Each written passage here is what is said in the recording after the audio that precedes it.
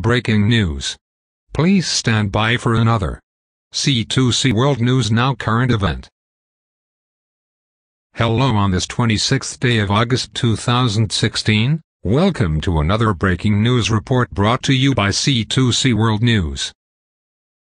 Breaking news preliminary report, reported by AP and RT News on August 26, 2017 at 06:12 GMT.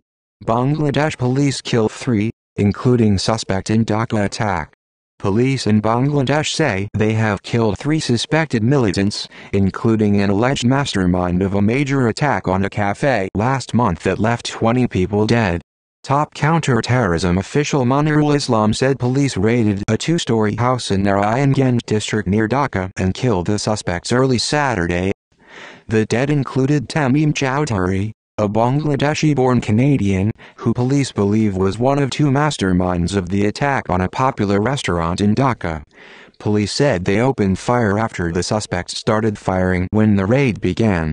Per AP report, this has been a C2C World News quick report of a newly breaking incident. This story is still developing and we will bring you any follow-up information regarding this story as it becomes available. Thank you for viewing and please stay tuned for additional breaking news related to this event. This has been a C2C World News Now current event. Stay safe, everyone.